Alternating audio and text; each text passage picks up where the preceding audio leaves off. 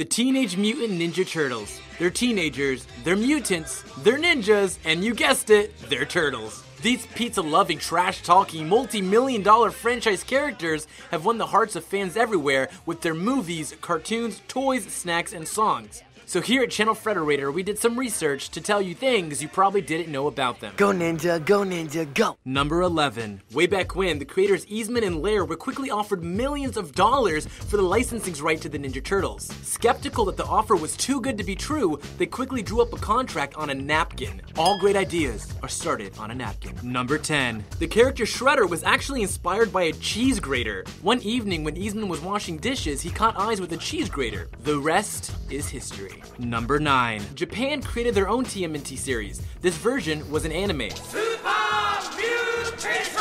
Number 8. Shredder was voiced by James Avery, otherwise known as Uncle Phil from The Fresh Prince of Bel-Air. He voiced the villain for 7 years. We love you, Uncle Phil! Number 7. Raphael has punched Adolf Hitler. In an issue of the Archie's Ninja Turtle comics, Hitler's brain, which has built itself a robotic body, goes back in time to meet its original self. As you can imagine, things escalate quickly, and Raphael punches Hitler right in his face. Number 6. A sequel to the Turtles' first featured film was released in 1991. The soundtrack featured rapper Vanilla Ice with the title track Ninja Rap.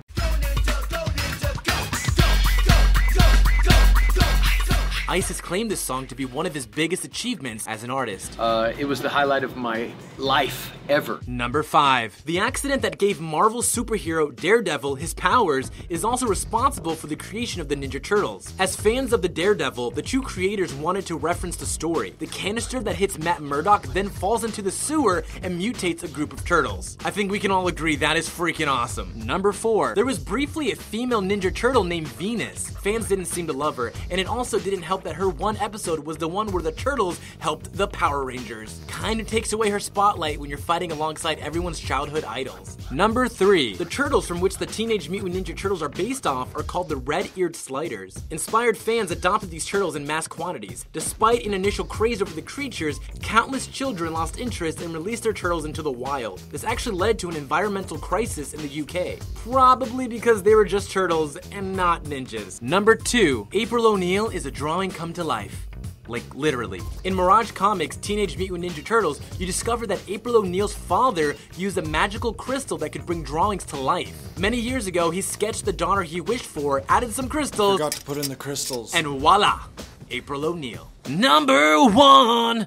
The Teenage Mutant Ninja Turtles went on an international concert tour. They sold out stadiums and brought happiness to fans everywhere. But who sponsored these sweaty men in really hot turtle suits? You guessed it, Pizza Hut. Kinda perfect if you think about it. The tour was so successful, it landed them a spot on Oprah. What instruments do you play? Oh, well, you know, like I sing lead vocals and I play lead guitar, babe. You know, it's totally happening. Yo, cowbunga, dude. As expected, it was totally rad.